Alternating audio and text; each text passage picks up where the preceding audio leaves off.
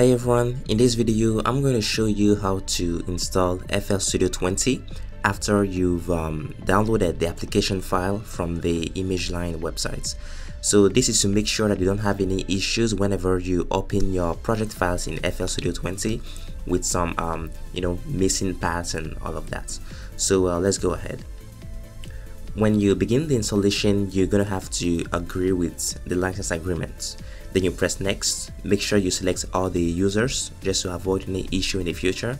And then on the component page, you're going to have a full list of the item that you can install. I like to leave it by default, but then make sure that ASIO drivers are selected. You're going to have a description of every component. And then when you go under settings, this is the really important part.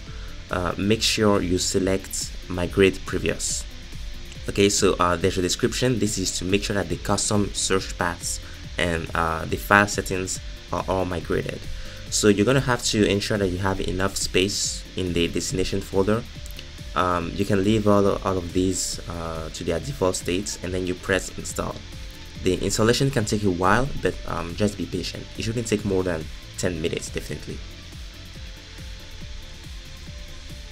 So once it's done and you open FL Studio 20, you're going to be presented with the default new projects from Adam, Johnny, and a few other artists.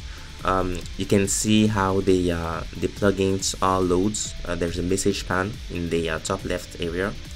But when you go to the about section, you're going to see that even though you might have purchased FL Studio 20, FL Studio 12, FL Studio 20 is still going to be the demo version. It does not mean that you have to purchase it again, but just have to activate it. So there's an option here, and I'm going to cover that in the next video. So make sure you just subscribe, you turn on your notifications in order not to miss it. Hope this video helps you. I'll catch you next time. Bye.